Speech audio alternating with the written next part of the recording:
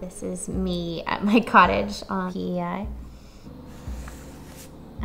This is me in my high school musical.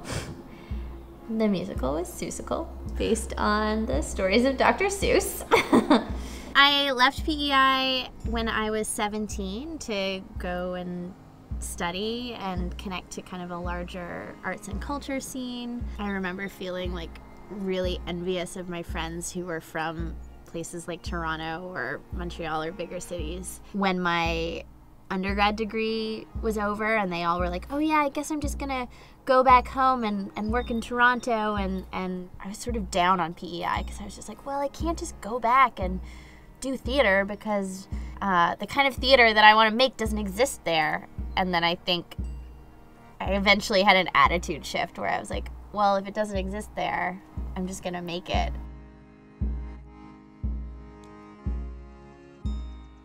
Creating things like the March of the Crows and the Fringe Festival and the pageant, and seeing how they've been able to kind of take on a life of their own and grow has been hugely inspiring. I think a theme that runs through the works I have done or the projects I've started is it's about an invitation.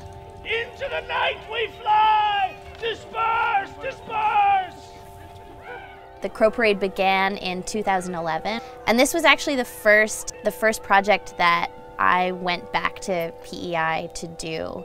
That was my first taste of the nature of that sort of community collaboration. After the Crow Parade, I started the Island Fringe Festival with Sarah Siegel-Lazar in 2012.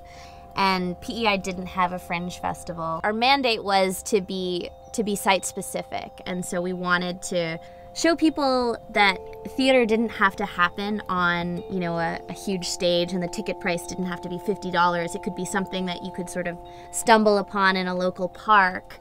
Take that, school board! Woo! All right. Everybody get into places! Places for the top of the show!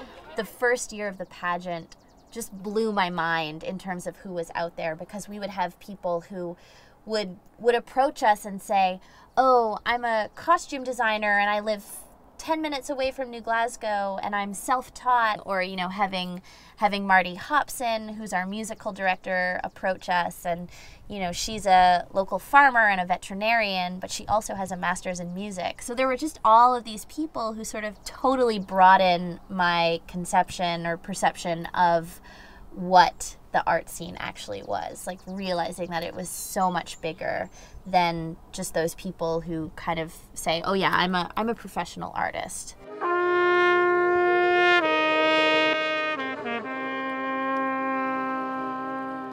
While laying out beneath the naked stars was I on midnight, imagining a place and time now gone. It's just funny to kind of observe that like radical shift in thought from when I was like 19 to, you know, 10 years later, when I sort of wouldn't have it any other way to be from anywhere else. Like it's so important to me to be from here and to be able to contribute to the artistic scene here.